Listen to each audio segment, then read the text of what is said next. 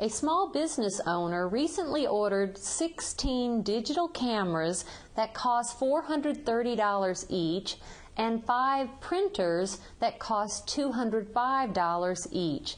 Find the total cost for these items.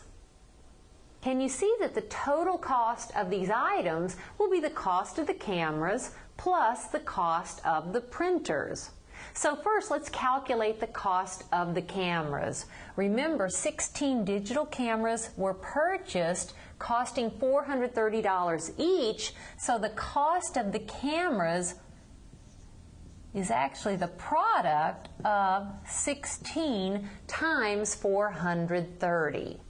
6 times 0 is 0, 6 times 3 is 18, and that's 6 times 4 is 24, plus 1 is 25, and then 1 times 0, 1 times 3, 1 times 4, and then I'm finding the sum of the partial products.